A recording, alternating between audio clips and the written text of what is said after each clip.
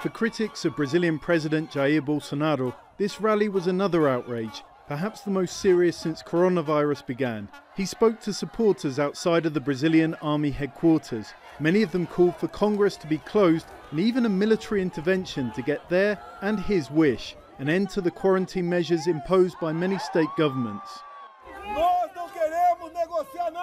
We don't want to negotiate anything. What we want is action for Brazil.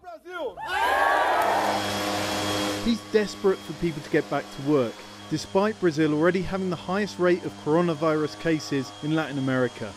70% will be infected. If not today, then next week or next month. It's a reality. We have to take care of the elderly and those with health problems. The rest have to be careful but have to work. There's widespread opposition to that and to him. Yesterday, there was a movement of Brazilian governors. 20 out of 27 governors of Brazil, state governors, they have signed a document in defense of democracy and, of course, repudiating Bolsonaro's participation in that demonstration. So that happened yesterday, and 20 out of 27. This is significant.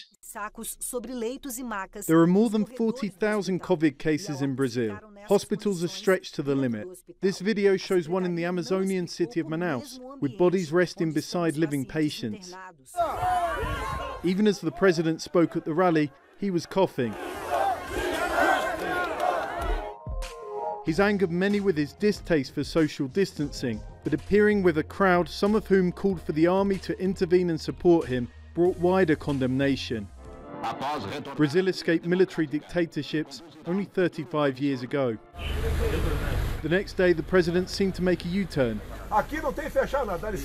We don't need to close anything. What we have here is democracy and respect for the Brazilian constitution. But he still repeated his call for an end to quarantine measures in Brazil by next week. Holman, Al Jazeera.